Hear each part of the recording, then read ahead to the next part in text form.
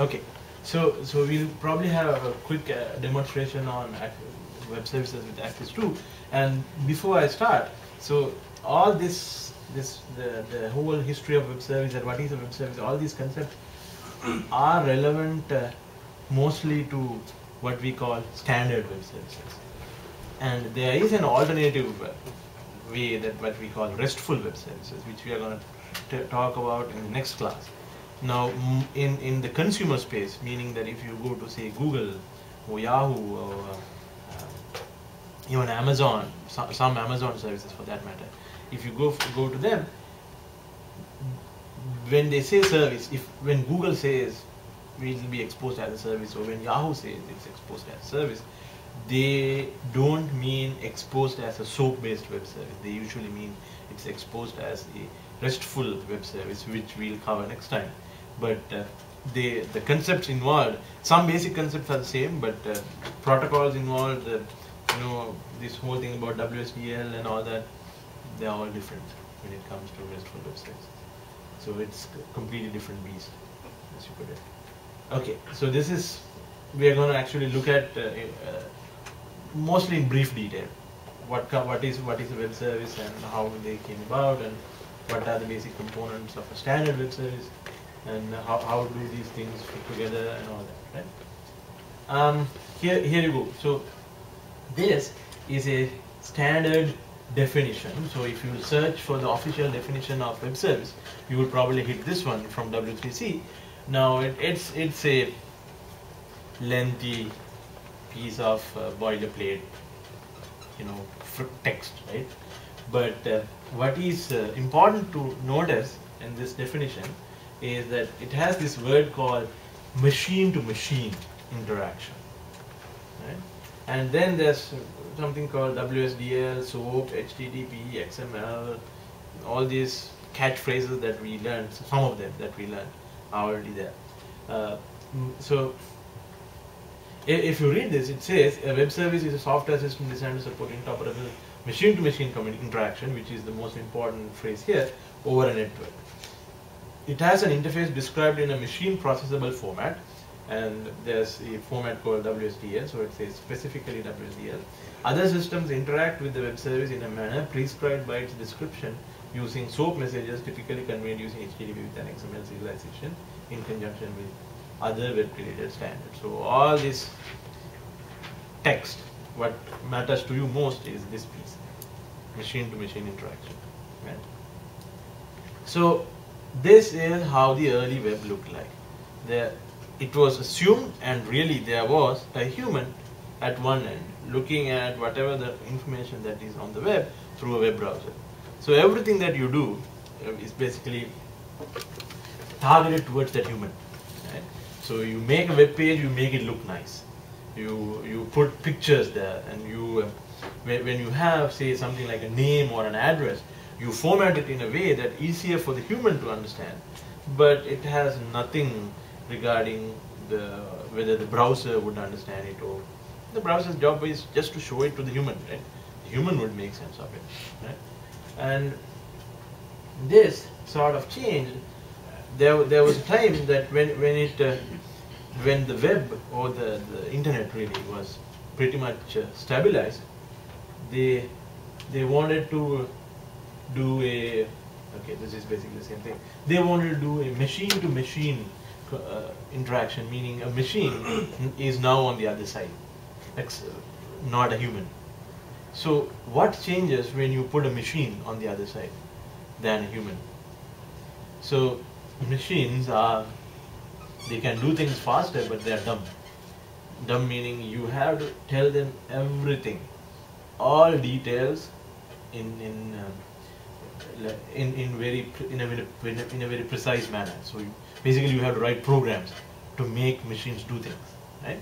So when you have something like a machine-to-machine interaction over the web or over the internet, really, there are several challenges. The first challenge is how do you make them understand all this? And so there were many people who thought of these things, and then there were many frameworks that came about. So if you heard of this thing called DCOM, right? If you are from the Microsoft world, you probably heard of that. So it's a distributed component object model, something like that, right? So DCOM is Microsoft's way of using the internet to have a distributed system, meaning implement things, implement machine-to-machine interactions, right? And then there was another. So the problem with DCOM is that DCOM is somewhat Microsoft specific, and only Microsoft and one company on the Linux world, Noel, supported it. And nobody else thought anything of it. And then there was COBA. COBA is Common Object Request Broker Architecture. It's again like a very elaborate framework of doing machine-to-machine interactions over the web. But everybody, including Sun, IBM, and the whole Java world, went with COBA, not Microsoft. So that didn't fly again. It didn't fly at all. And then there's something called RMI, which is Remote Method Invocation specific to Java. Right? So there are many frameworks. But all of these frameworks, one thing that is very visible in these early frameworks is that they thought of machine-to-machine communication and machine-to-human communication, like the web and these interactions with machines, as completely separate things. They basically thought that they have nothing to do with each other. So you build the complete network layer, you have different ports to communicate, you have different applications, you have no sharing of any protocols between these two. And then when web became very, very popular and everybody had access to web, then there was this argument like, why do you have to sort of reinvent everything? Why don't you use all these HTTP and all these nice protocols that were built for humans, but still capable of carrying, text data, right? Why don't you use those protocols, and build a machine-to-machine interaction system on top of the current protocol stacks that were meant actually for humans? So that's where really web services come into play. So all these DCOM and COBA and RMI, we don't call them really web services. When we call web services, we actually mean that things that work on the existing web infrastructure. That's what we mean. And that includes protocols like HTTP as well. So doing machine-to-machine communication using web protocols, like meaning HTTP and not HTML, basically HTTP, right? There are several challenges. The biggest challenge is the primary protocol that HTTP carries is HTML. But HTML is presentation oriented, right? It's meant for a human and not for a machine. So you need some language, right? A markup language that is content oriented. And then the other biggest thing is there are these understandings. So humans are intelligent. So you have a big link that says press here to go to the next page, or click here to continue. Of course a human can read it and he'll click it. But how do you tell a machine specifically that in order to go to the next step, you have to follow this link? You have to very specifically define that, right? You have to specifically define that, okay, this is what it is, and when you follow this, you have to give these particular inputs, and you will be returned these particular outputs. Right? If there's a fault, this is what you will get. So you have to define all these things very precisely. So you need some description language that machines can process. Right? That's the second challenge. For humans are intelligent. They can read it and understand. But for machines, they don't understand anything unless we say so. Right? And the third one is, how do we find services? If somebody wants to put up a service, right? For web pages, we use a search engine. We Google for it and we'll get it. Can we do the same for services? How can you find a service, and how can you say I want a service that takes this particular thing or this particular data structure as an input, right? Things like that. So these challenges were solved using several related languages and systems. So one is XML actually came about to overcome the challenge of content-oriented markup language. So XML was primarily meant to cater for this machine-to-machine communication. And SOAP, you will see when we go to that, SOAP is a specific XML format. So it's a markup language. Of course, SOAP used to stand for Simple Object Access Protocol. So people realized halfway through that it's not simple, it's not about objects, and it's not a protocol. So they just kept the name but dropped the description of it. So it's still called SOAP, but it no longer stands for Simple Object Access Protocol. It's just SOAP. So then there's another language called Web Services Definition Language, which we call WSDL or simply WSDL. And WSDL is a language that lets you describe services. It's again an XML file, but it has these precise pieces of information that says what type of messages should you pass, how do you access them, what are the URLs, right? How should you package them? Should you send just plain XML, or should you package it in a SOAP like packet, or is there anything else that you should do? All these things are explained or described very precisely in WSDL. And then there's something called UDDI, Universal Description, Discovery and Integration. UDDI is this search engine for services. And very sadly, UDDI was not done in an extensible manner, and UDDI was there at first, and IBM, Microsoft, everybody put up public UDDI repositories where you can, things like Google for web services. But then there was too many problems with the protocols, and too many problems with how it was actually built, and they all abandoned it. So UDDI is sort of no longer there. So we'll probably skip it, but this is how they are related. So when you write a web service, right, you basically, so this is you provide the web service. Let's say you want to expose your website as a service, so that somebody can write a little plugin to say Firefox and show content from your website, right? So if you want to do that, so basically you implement whatever the business logic. In your case, you'll probably read from a file and dump it, right? So once you do that, you have to associate with your service with the WSDL document. This one, if you use something like .NET or Access 2 or some very well-established framework, this file will be generated for you. If not, you'll probably have to write it by hand or use another separate tool to generate it, which is not really elegant to do, basically, meaning it's not very intuitive, and unless you know inside out of it, it's not going to be easy. So it's best to use a tool that generates it automatically. And then the usual pattern is when somebody wants to use the service, they take the WSDL, and when you take the WSDL, as I said, the WSDL contains all the documents or all the pieces of information that you need to access this web service. There are tools that lets you generate code looking at the WSDL. So you don't have to form URLs or do anything. You just say, okay, this is the WSDL, and then they're like .NET, for example, right?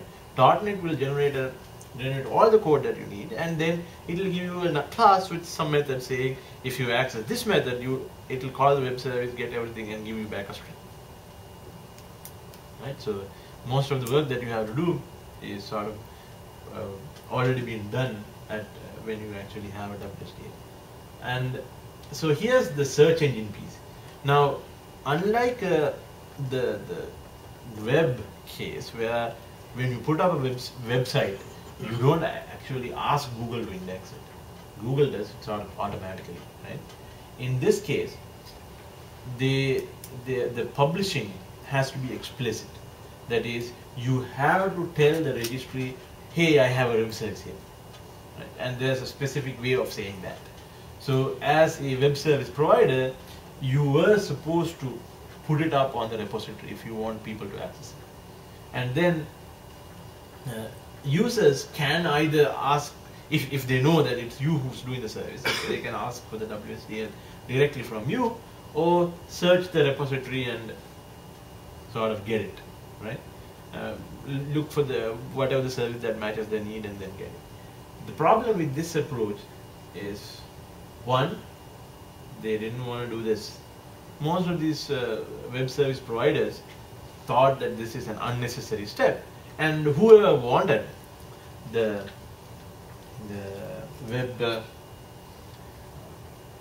web service access details, say the WSDL document, would either ask directly from these people, right, and or just search Google for the WSDL and just get it, because they anyway published it online, right?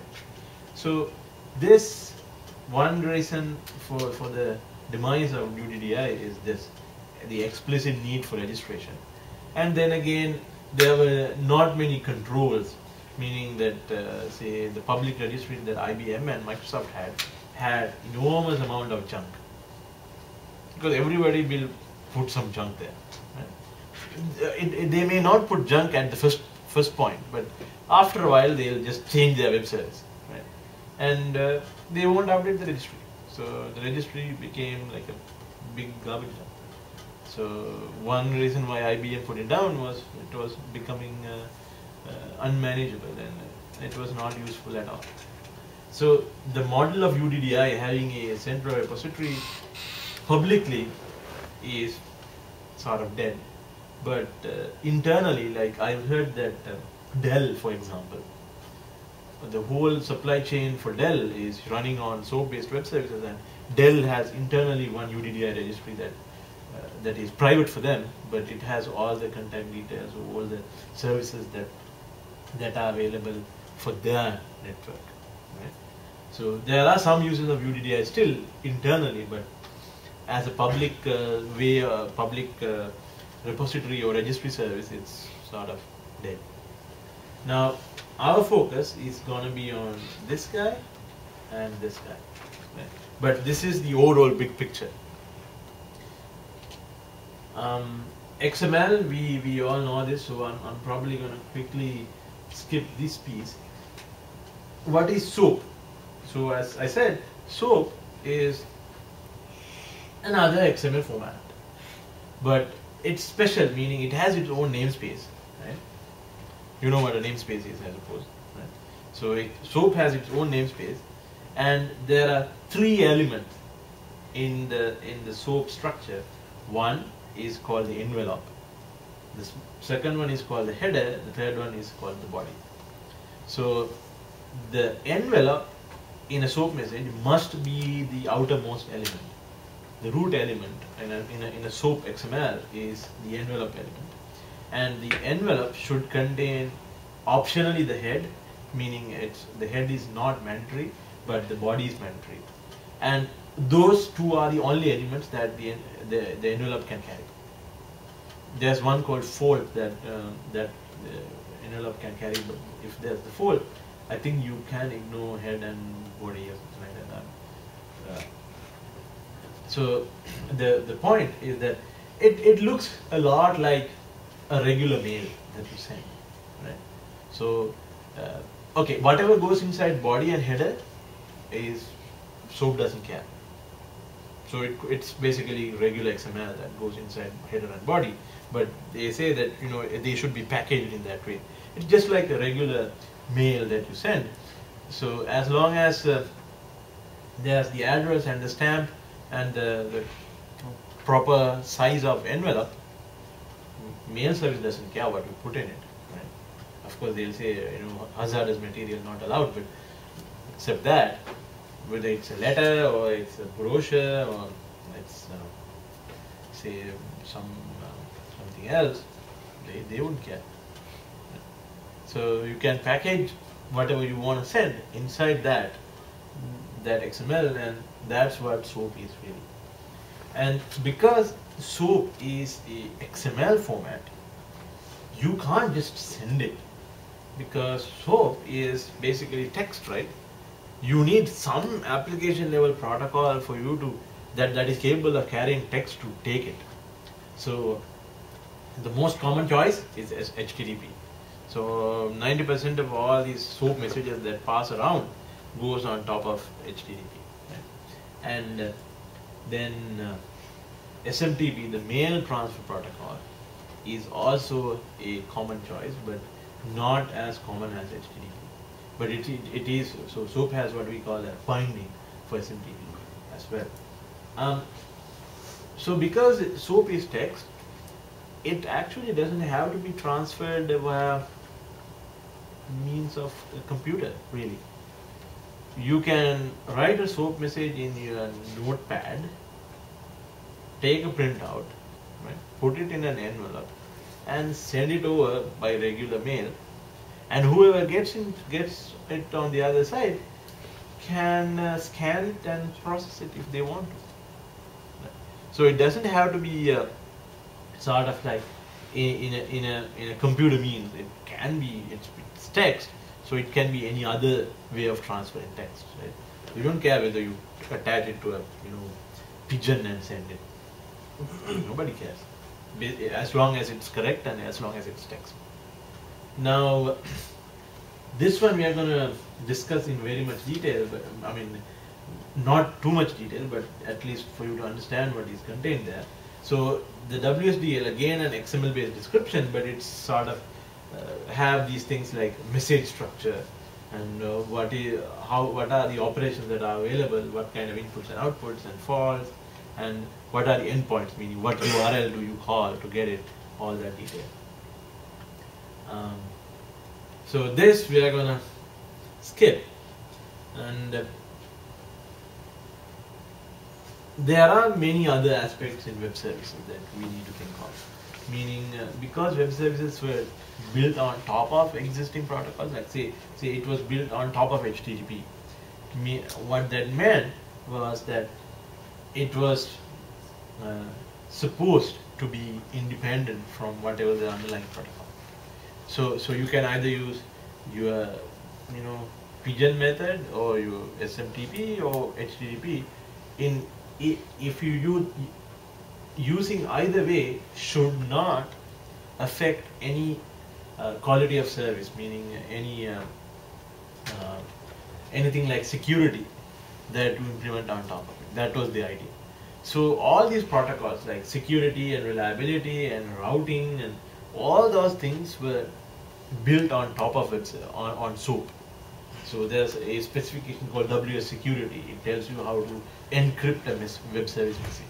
Then there's a reliability specification called WSRX, reliable web services reliable exchange, that tells you how do you make sure that message went the other way, like how many times do you retransmit, how do you process acknowledgements, things like that. And then there's something called WS addressing.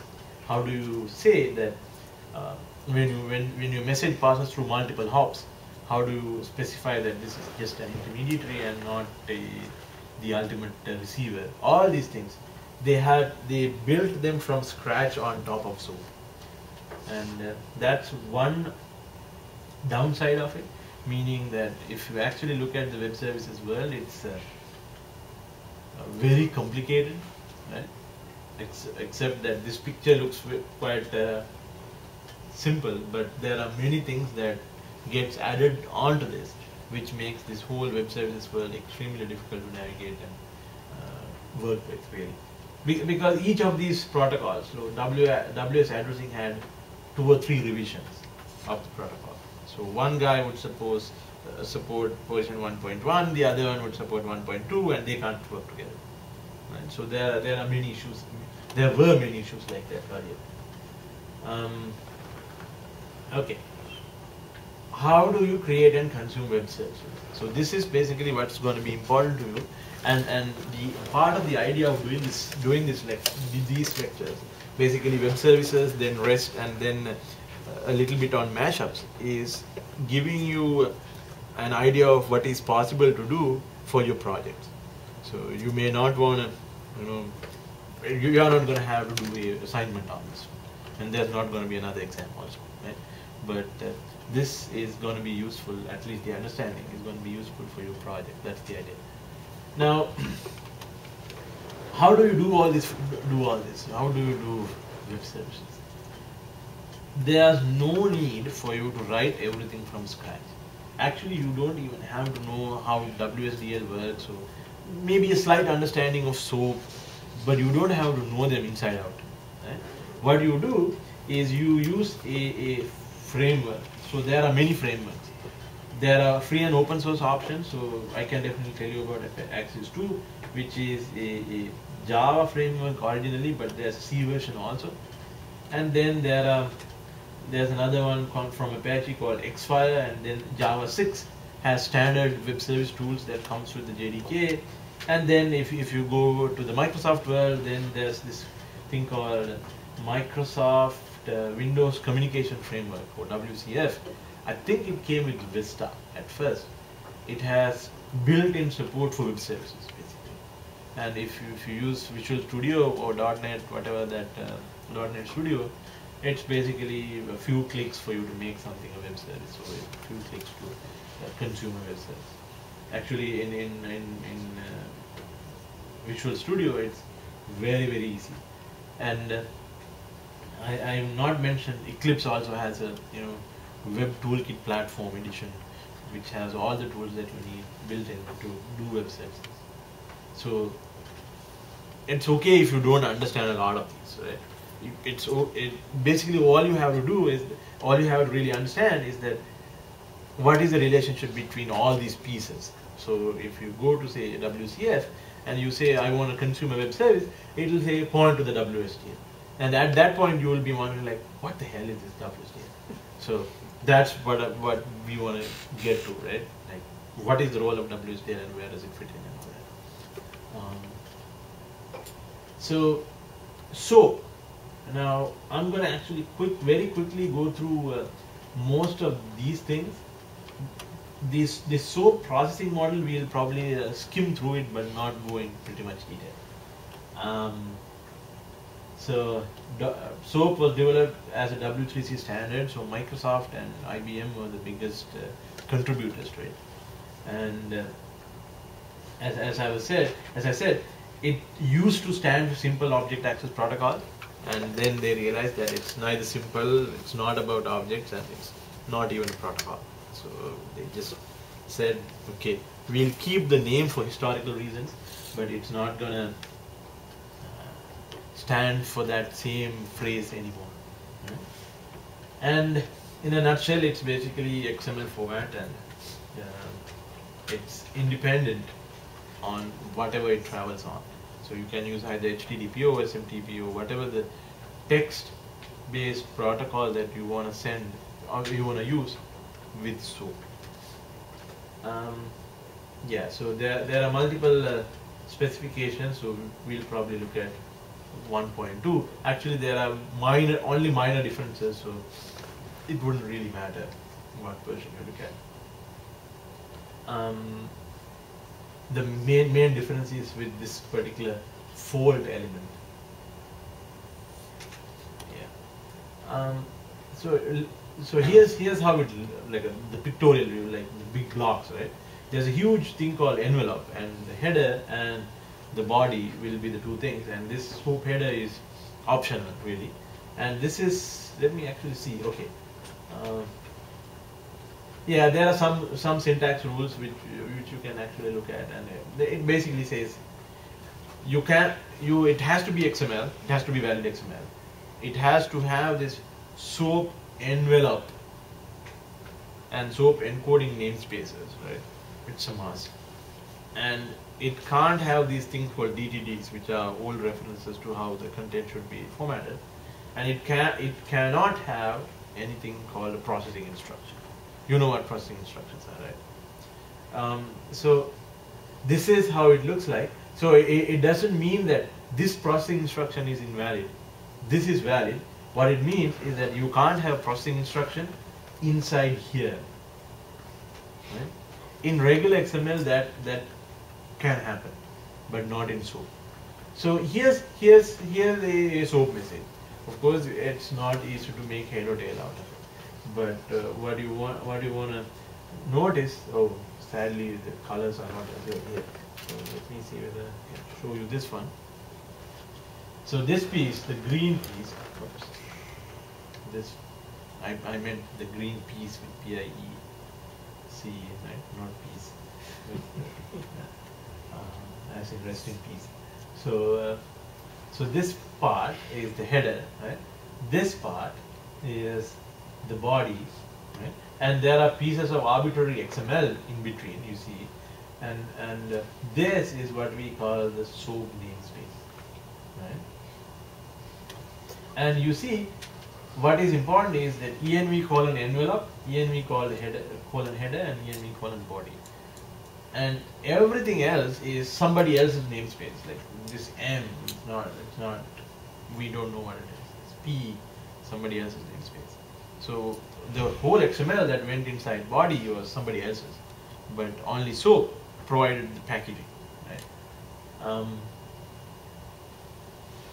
Yeah. So this is how it looks like. So the envelope, and this is the SOAP namespace. It's 1.2 spec namespace. SOAP header is optional, right?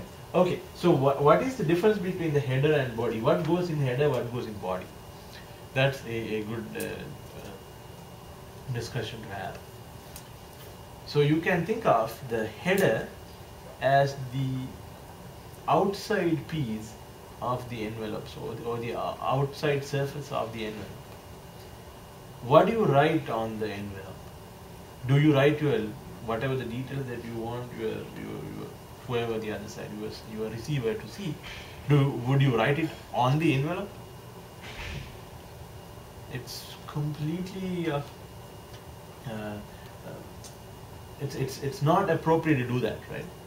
Sometimes, you know, if when you send a postcard, you don't mind whatever you write. You say, okay, hi from Alaska, and you send a postcard.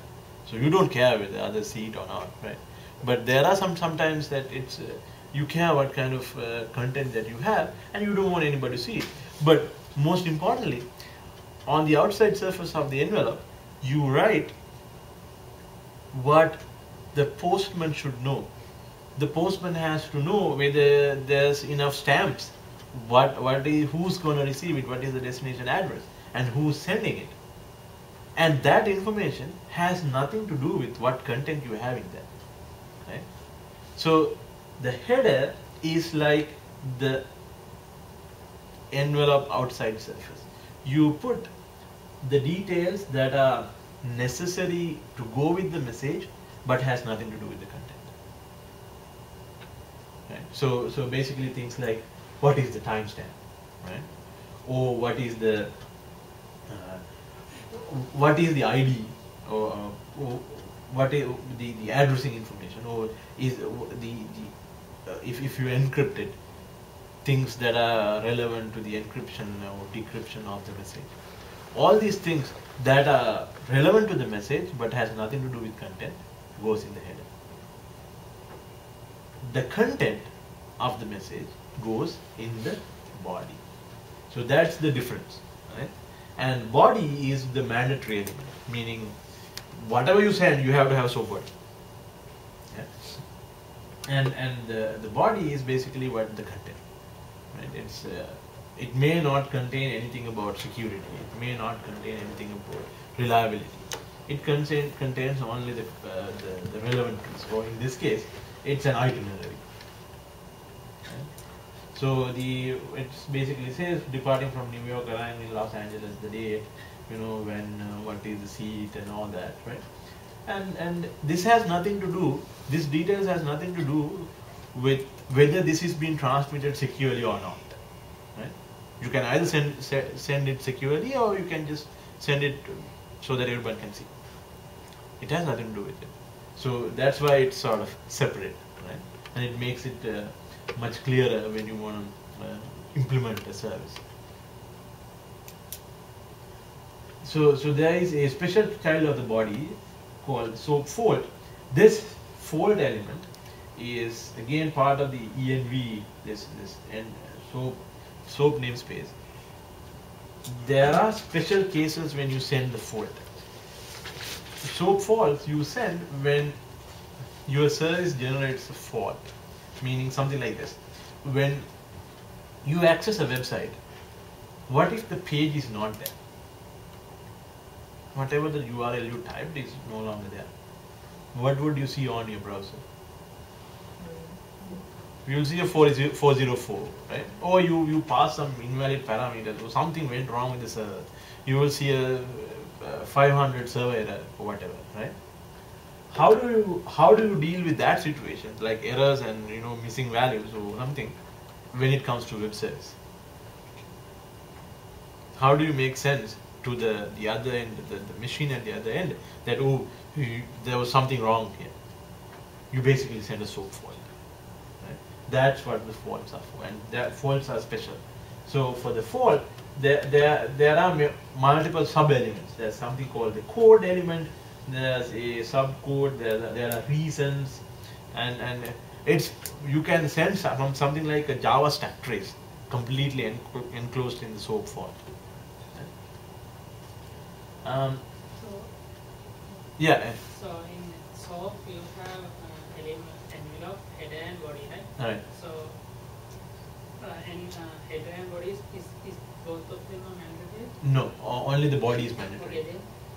So this is a valid SOAP message, okay. because it has only body. Yeah. Okay then. And then SOAP is itself contains the message, right? Yeah. So I'm sending SOAP message to somebody else. Right. So if the header is missing, Yeah.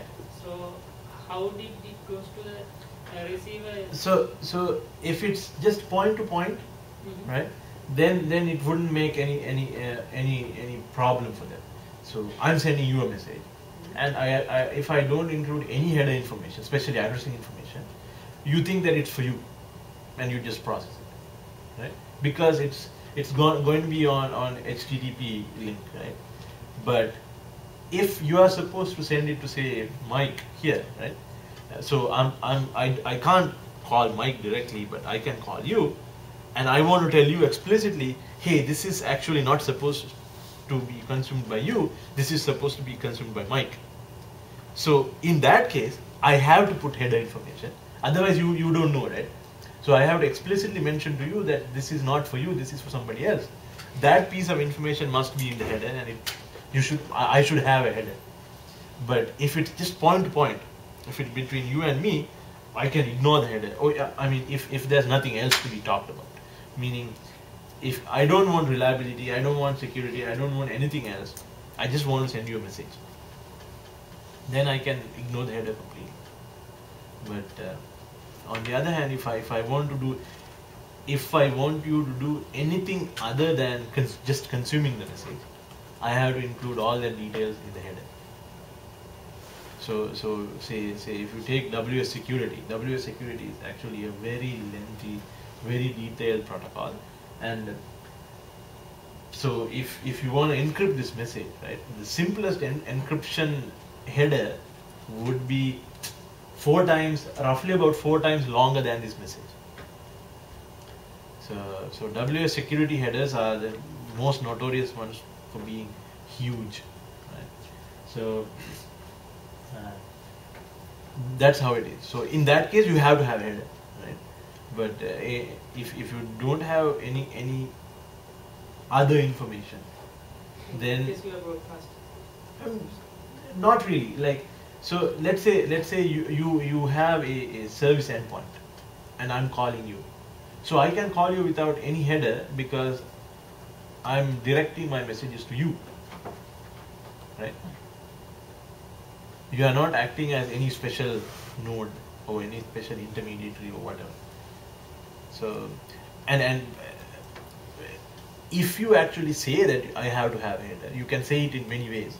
So you'll see in your service description, you can say, oh, you have to have this particular description when you call me, or you have to have this particular policy implemented when you call me, then I have to include the header. You have the right to say, I don't accept any message that comes without a header. But if you don't say that, then I can just send you a message without a header. Because see, the SOAP builds on top of HTTP. Right? So the concept of HTTP is that HTTP is a pull type protocol. Pull meaning the server is not going to send you anything if you don't ask for it. Is that clear? So is MSN.com or whatever, Fox News, let's say, right? Is it going to thrust anything to you without you asking? The website? No. They can't do it. Why? Because it's a pull protocol. You ask for it, then only it responds. Right? So similarly, because web services are primarily on top of HTTP, you have to ask for it. Meaning you have to call that URL with some input, and then only the server responds. Right? So if you don't include any extra information on your message, the server thinks, oh, it's for me. I'll try to deal with it. That's how it works. So that's why the header is optional. Right? So these things I'm gonna probably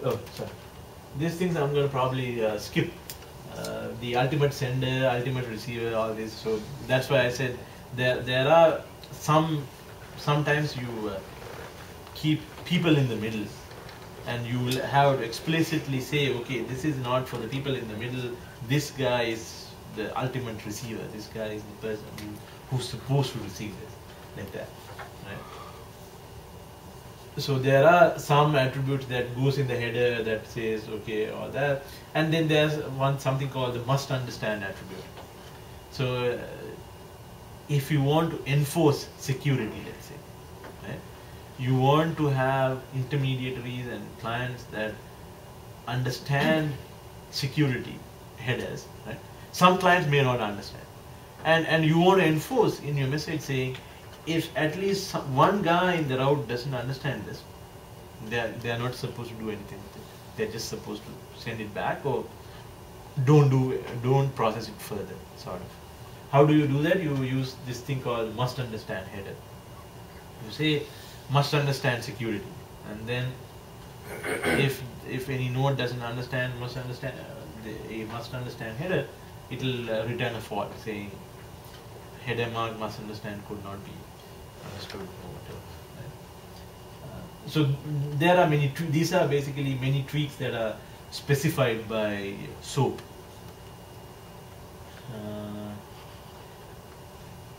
Okay, so this is what I meant by protocol binding. Protocol bindings are, as I said, SOAP is a text-based protocol, and it must be put on top of an existing application level protocol. The most prominent candidates are HTTP and SMTP. Really, what happened with web services is that HTTP is the protocol that's used, say, 95% of the time, and SMTP maybe 3 or 4 times, and all these other protocols that SOAP was built for was that rest 2% or whatever. So after all that time, then when all this happened, people who observed this said, hey, look at this. 95% of the traffic is going on HTTP, and you are not making an assumption about HTTP. You are not using any security protocols that were built on HTTP, say something like HTTPS. So that's the starting movement of REST, because they looked at this whole very intricate framework of web services and said, you see, all this junk, all this complexity can be reduced if you assume that you are sending messages via HTTP.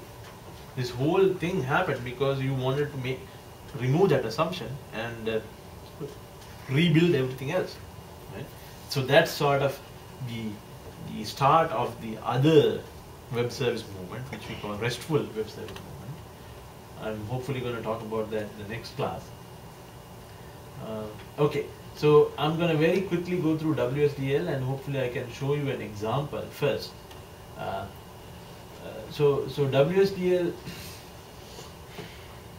is this XML based language, right? Let me actually show you a WSDL. let's see, I think Noesis1 should have a Noesis1 should have a access to.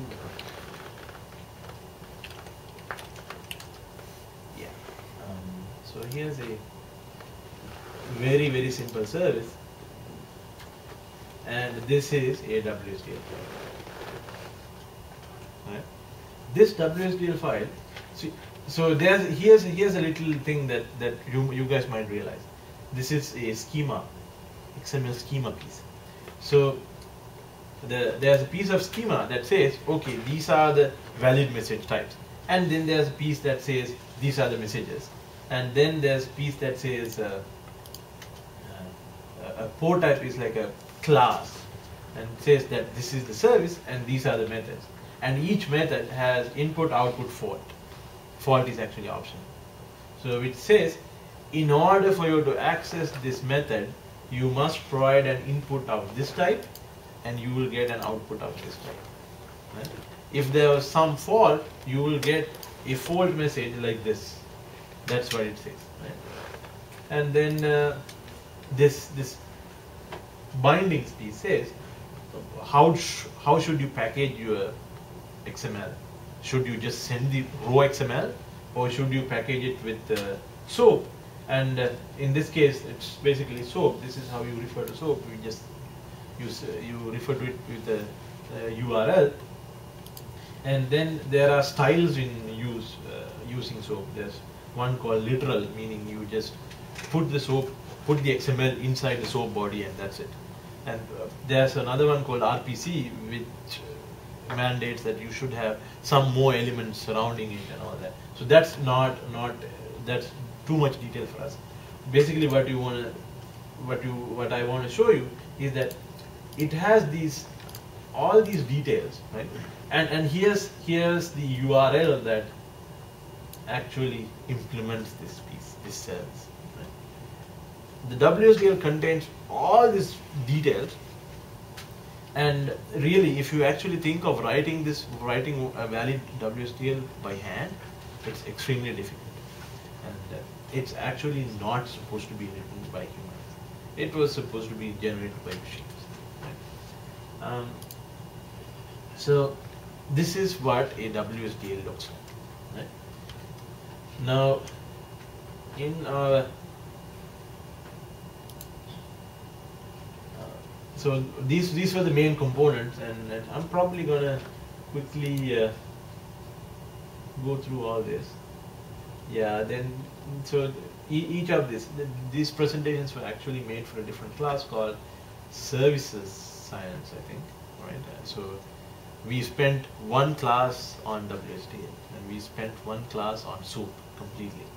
So this is, I'm sort of like running through all this in one class, which the content that I covered in 4 classes. Right? So that's why I said I want to skip some of these. As far as as this course goes, all I want you to understand is that there's this thing called web services, right? You use a XML protocol or XML thing called SOAP, and you have a descriptor file called a WSDL. All are in XML, right? Yeah, there are aspect changes, and yeah, we'll skip the UDDI piece. Let me see whether I can actually give you a quick demo on Axis 2. So Axis 2 is a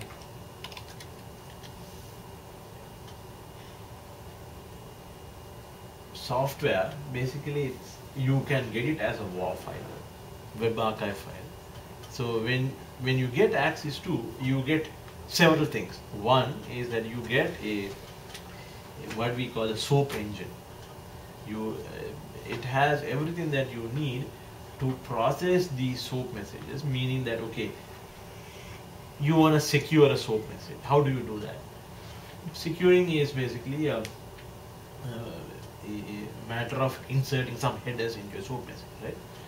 So the Axis 2 has something called modules. So you download a module, you put it in the system, and you say enable this module, and then all your messages will be secure. So Axis 2 will take care of inserting the right headers to your message. Right? Then let's say you want to implement a web service. You don't have to write all this code to pass XML and write XML. All these things are unnecessary completely. What you do is when you use Axis 2, it generates everything for you except the piece of logic that you have to write. So it will provide you a nice Java method to fill with everything in objects, right? So all the values that you can generate can be objects or strings, and then you just fill in the blanks, and then you say submit or put this as a service, and Axis 2 can do that, right? So it's basically this whole framework plus a set of tools that lets you do web services very easily. So if you download Axis 2, I think there are 3 options for you. One is the zip file. Yeah, so standard binary distribution is basically the zip file, right? And the source distribution is the source, meaning the raw Java file. So it won't have a binary one, which you'll have to create using ant.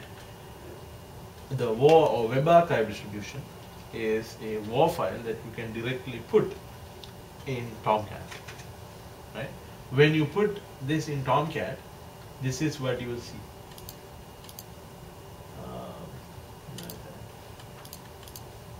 This is what you will see, and this has a admin console. I think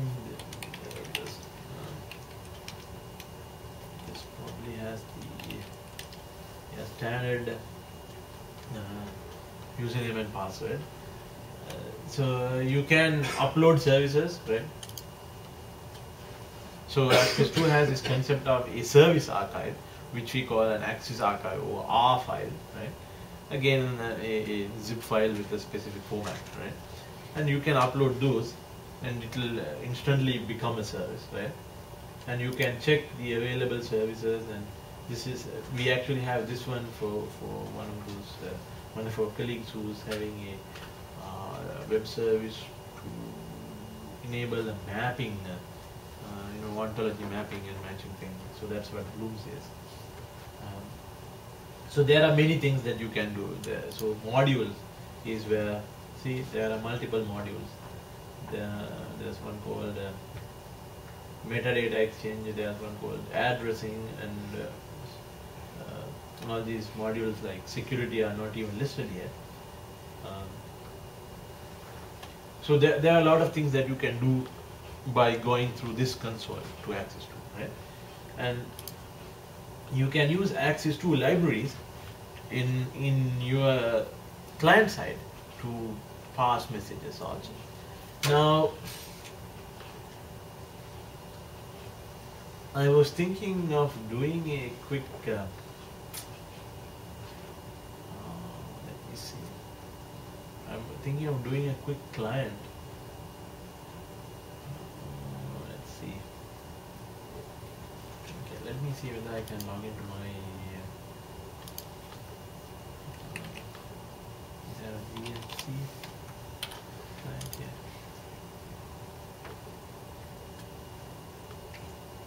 Yes.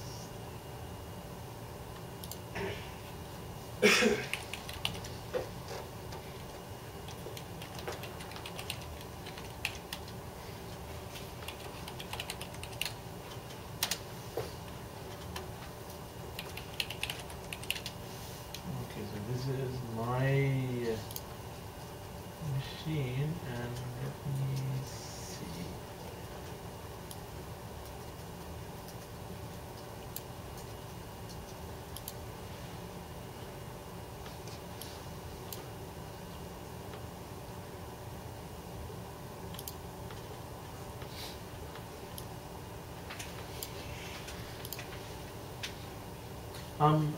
Who is 63KXK?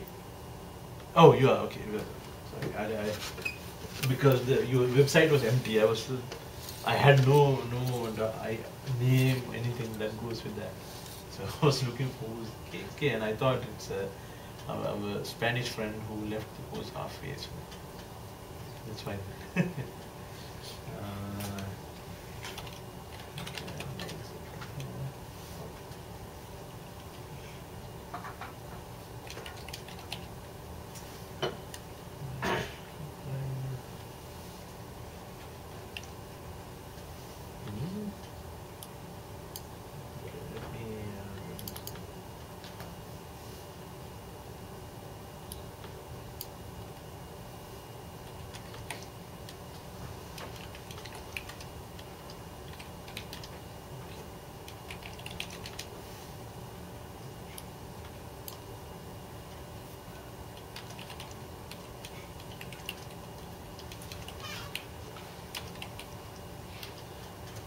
So if you have access to, there's a tool called WSDL to Java. I think I have to.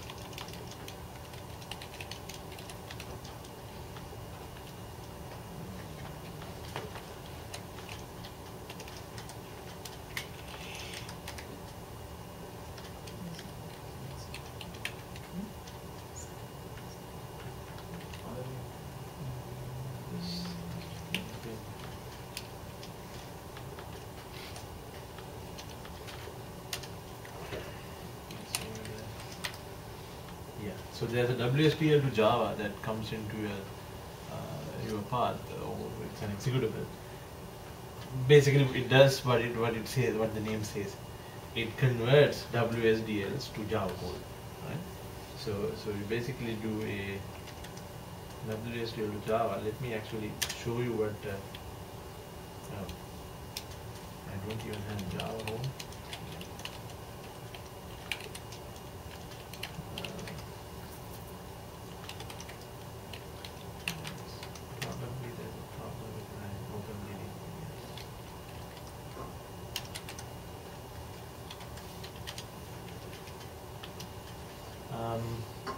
So here are the options. Let me actually show this in a more nicer way. So there are many options that you can pass. You can even say what language of code you want.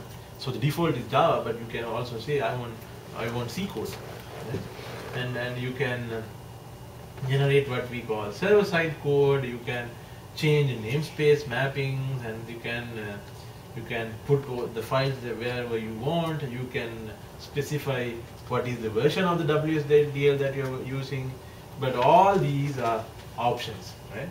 So basically, all you need to know in order to generate code is the URL of your WSDL file. So basically, all I have to say is minus URL. And this one is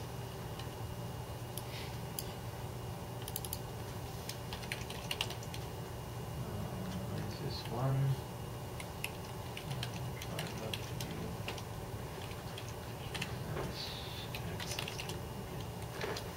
Let me actually grab the version service. Right, this is the WSDL, and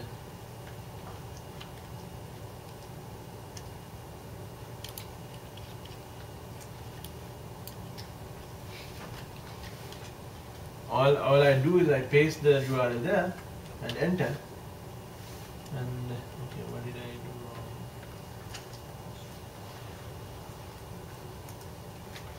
wrong? Oh, sorry, I misspelled it.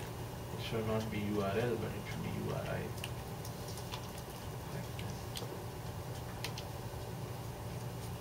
So it will get the document and it did something, right? So if you look at it now, you will see that it generated source file, it generated an AND file and all that. So let me open this in Eclipse and show you what's there. Okay, where's my Eclipse? Right next to it. Yeah. Okay, so that probably went here. So unfortunately, VNC doesn't understand this concept of dual desktop, so it shows you everything. And let me do a new Java project called Access to Code, which is the same project as that.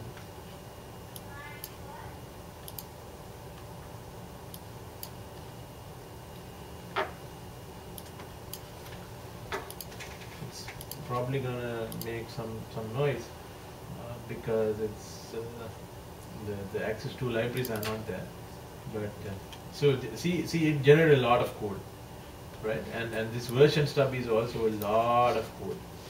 But what is important for you to know is that, okay, where's my clips? Yeah, so this is a huge file. Right? What is important for you to know is that this one is a encapsulation of all things that the service does, but you will have a nice method. So let me actually add the access to code, like the libraries, and show you how this compiles.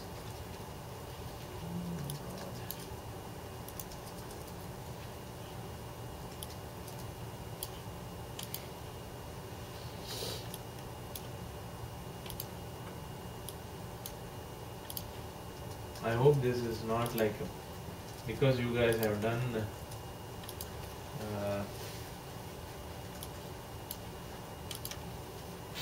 you guys have used my code, so you probably know all this, right?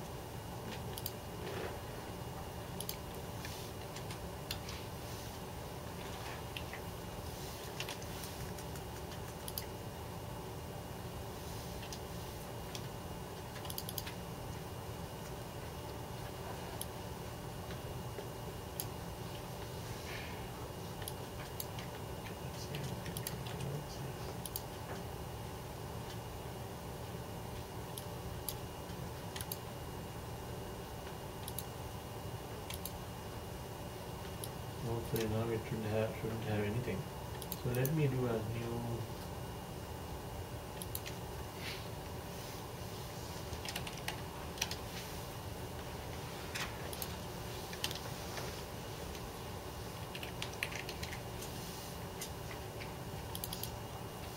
And all you have to do is create a new version stub, right?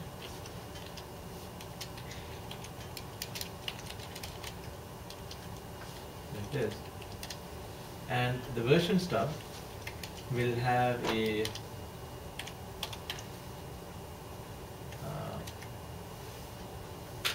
get version method, because the original service had a method called get version. This generated the code to have a get version method. So all you do is, this is all you do to access the service.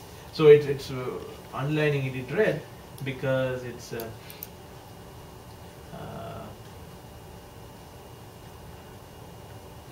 throwing an exception and I'm not catching it. But let me just do that. Right? So let me do a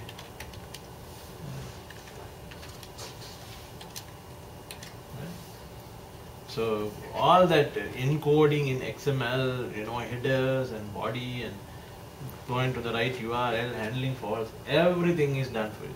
If there was actually a fault that comes from the other side, this code will throw an exception where you can catch it here. So you don't even have to know that SOAP sends a fault and then the Java converts it to an exception.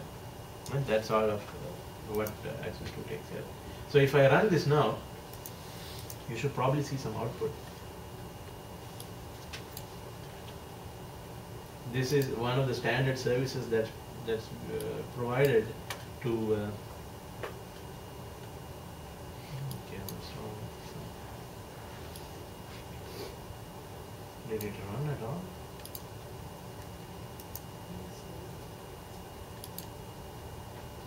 Oh yeah, there. Oh, okay. So it's sent a response object. So I have to say something like get return, which is a string.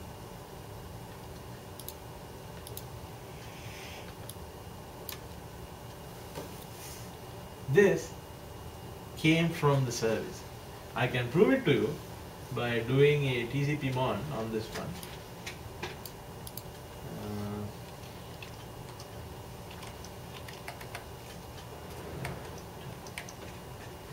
It's on a TCP down that I have there. Okay, let me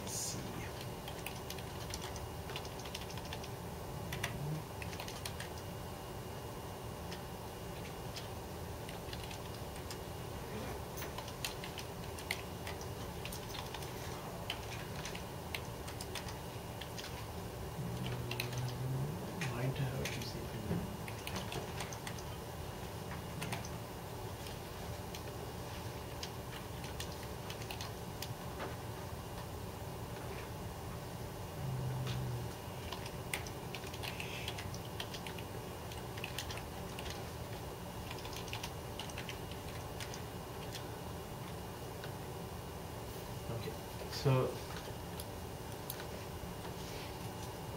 it's pointing to access 2 in noises 1. So let me do this noises 1 dot edu, and the port is 80. And let me point it to some arbitrary port in 1999.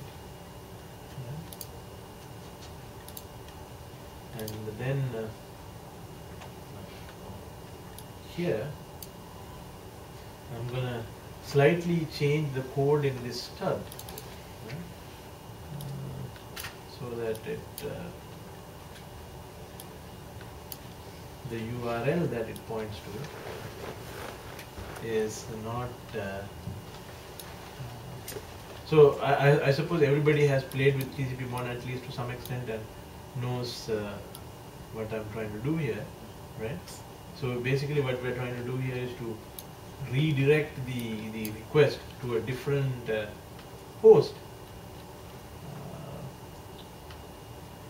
Okay, where's this piece of code? I think I can say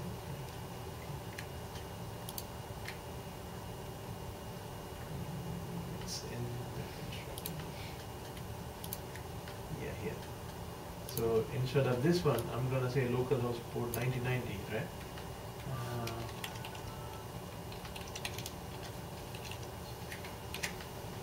And then run it once again. So then the actual URL request will go to my local host, but the local host is pointing basically the same output, right? But now if I look at this one, you see there's a huge chunk of XML that went in and came back. Let me clear this up and do it once again with XML formatting so that you can actually see it much better.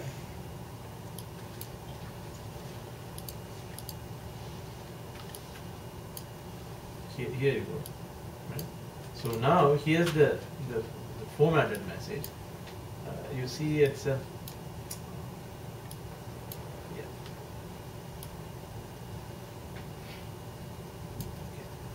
you see this is the message that went in. It sent an empty body because it didn't ask for anything, right? But you see it's properly formatted. You didn't do anything. It's properly formatted. It has the right namespace and all, right? It has the envelope element. It has the body element. And this is the message that came back. It has the body element, no headers, but it basically has a particular namespace and a return element enclosed with it. So this is what web service is all about. So there's a hugely complicated body of protocols and systems underlying this, but as consumers and creators of services, you don't actually have to know everything.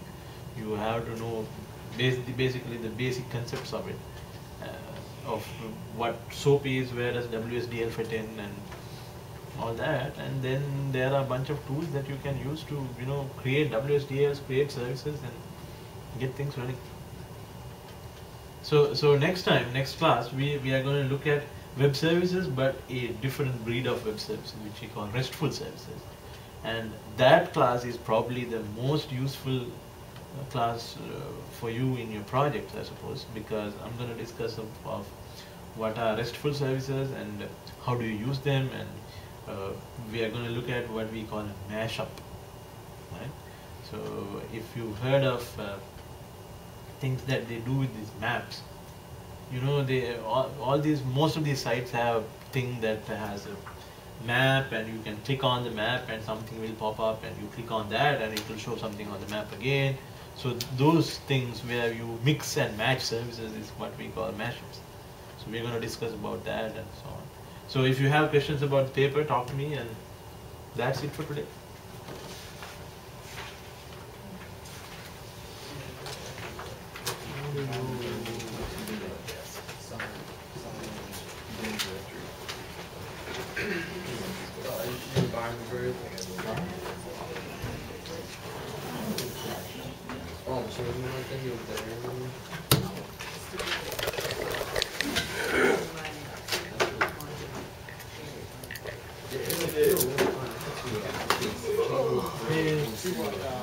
Oh, David. Actually, you too. I was just wondering, did we not get the extra points? We did add extra points because we didn't announce it to everyone, right? Yes, right. But you did okay. And when you actually make the 30%, to most of you guys, you make like 25%. So this only counts for 30 points. Right. And most of you guys mean like 26 or 25 or So you saw that nine, I think You're doing fine. Yeah, to edit there. when they press button, I was gonna start like they redirect to the I didn't do it. Okay, yeah. If I was gonna do it, Let's go start with it. Now get another yeah, or something like that. So it's just whatever. There's another error. Inside the box. It Just says Put nothing. the keyboard on the box. Right on this page. Whenever the surface and you have a sign for Java class. whenever we actually create the And the surface is that would be easiest. Because if I did it on a piece of paper, it'd be a lot too The contents are And just we have linked to down break separately, down or how does that the link in? Well, I guess. Because I can do the. I done the first part, like 5 pages, I can also do the extraction. But I don't think they're linked together. Yeah. On the- We gotta like do a whole flowchart. So I mean, you can do. This is. But I'm not messing up the two. I wanna Yeah. get fixed No, files. I and don't know. because when I wrote instructions, record, it didn't book record. show a clear way of This the is fact the that even you thinking, can have you heard of the kiosk? Okay. So it basically said start with Tomcat. Okay, Dot crawl in the If there are instructions, I'll send it to you. Basically, If not, I'll just say this. Yeah, I was even looking at stuff, right? Stepping it out like that. Nah, I mean, we just want to be able to look at it and see what, we do. So, I mean, if you're talking about AJ, I got a question. just, So for project 4, just a flow chart, I'm Word. trying to get it set up in Eclipse. These Almost like like flow chart for maker. Eclipse, right? I think it's, Yeah, you can't even write it I don't know down. how big it is. Okay, so I went, so I tried different ways. Eclipse gives me some crazy. It's up to you. error. I mean, It seems like starts everything to run, you it gets do to in some that error, and basically program. just dies. and Yeah. Nothing about I'll that. see What I run, I might just try to do it on a piece of paper if it's too complicated. yeah, Cylin or whatever. I guess I mean, yeah, because I looked under there, and it's a lot of stuff, Does all but that, I mean, it does all that, like, it goes to, nothing gets in my you gotta steps for pour all that junk over anyway. Are we gonna consolidate anything? Like, It gets to the very end. like I know, Says that it okay, dies, there's the that some profiles, segment, blah, blah, blah, parsing. there's like the profiles page But I where didn't you do can a like whole look web at, crawl. I said that. like, okay, students tab, and it has like Right. students or And it puts staff, nothing and in it my has all sites staff. folder where it's supposed to. There's that, I'll and then put there's those the C's. people's own I didn't personal know it pages. was Right. I didn't know it was And I know you were saying Microsoft something did about how you wrong. can make it a wiki page or however you want to do it, but Right. now, Like, so there's I was no thinking, URL.